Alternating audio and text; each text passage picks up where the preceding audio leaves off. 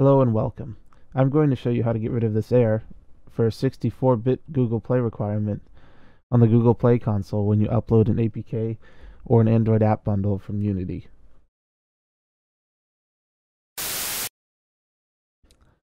As you watch this tutorial, please consider subscribing to Keysmash Studios, or at the very least liking the video. It really does help us a lot. The 64-bit Google Play requirement comes from an update in August of 2019 that requires you to upload both 64-bit and 32-bit code for phones, because more and more phones are moving to the 64-bit requirements, which is great. It's faster. It's better for all of us that have phones that run 64-bit, but there's a couple of issues that this creates for developers. After you upload your internal rollout, you'll come across these warnings and errors, and it won't let you start the rollout even if you have all of your stuff complete, if you have an error. And this error is that it's not compliant with the 64-bit requirement. And there's a couple things that we need to do within Unity to make sure that this happens. So this is a game that we're not using at Keysmash, and I'm going to upload the APK with the correct settings to the Android Studio so we can learn the process of doing it with 64 and 32-bit. So the first thing you need to do when you have your scenes open, you need to go to your build settings. That's Control-Shift-B, or you can go File, Build Settings. Once you've done that, you hit Player Settings. So once you get here, we need to make sure that you have the Android NDK bundle. So these are the links that I'm going to put in the description below. This is the history of the NDK archives. This is the native development kit. You need to download 16B because that is what Unity uses.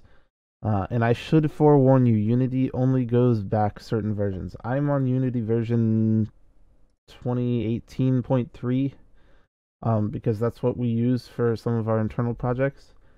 It goes back to 2018.1. Any older than that, you cannot build to 64-bit, and you need to update your Unity and update your project so it can be uploaded to the Google Play console. That's just as far back as Unity has set it up. Any of the 2019 ones, any of the long-term stable builds, and any of the 2018s beyond 2018.1 will have this. So go to your NDK, download this 2016B. It's a long installation. Again, I will put the link in the description below. Install that, and then come back here. So we need to, obviously, if we're increasing an upload, so we're changing our upload, we need to increase our version. So you need to 1.12 and code version 12, because this is the 12th upload of this project onto the Google Play console. So that's what it needs to be. The next thing you're going to do, and this is because of the .NET 4 equivalent backend scripting that Unity uses, we need to change this scripting to the IL2 CPP.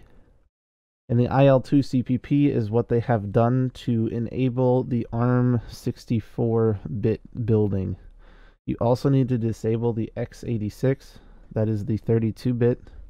I should mention, if you're exporting the Android app bundle, and you should, it's smaller, you don't need to do anything else. If you are exporting in an APK format, you need to split the APKs by target architecture. But it is much better for you to just build the Android app bundle. It's much better for Google Play console, and it's much smaller and better, and you're more likely to get downloads if your file's smaller. So once you've done that, you have updated your version, your bundle code version, you have ARM64, you have your key store set ready to be uploaded. Make sure that you have your alias and your key store password done. You can hit build. It'll ask you for a location to save it. So this is our 12th build of the Pair Rumble project. And then we'll go to, so like I said, it uses the NDK. Once this builds, we'll go to the Google Play console and we'll upload a new version of it. So we're going to remove our old version code 11, the one that has this error. And we are going to put our new one in once it finishes building. I should note that the native binary does take longer to compile with the IL2 CPP. But it's a necessary evil. What it's doing is it exports the scripts for 32-bit and for 64-bit. And that way, if your phone runs on 32-bit, Google Play can just give you the 32-bit version of the app. If your phone runs on 64-bit, it can just give you the 64-bit version of the app. All right, now that it's uploaded, we can save it and go to the review page. And we'll find that our error on the 64-bit is gone. These warnings sometimes matter, sometimes they don't. That depends on the project. These warnings on this one are largely due to assets that aren't compatible.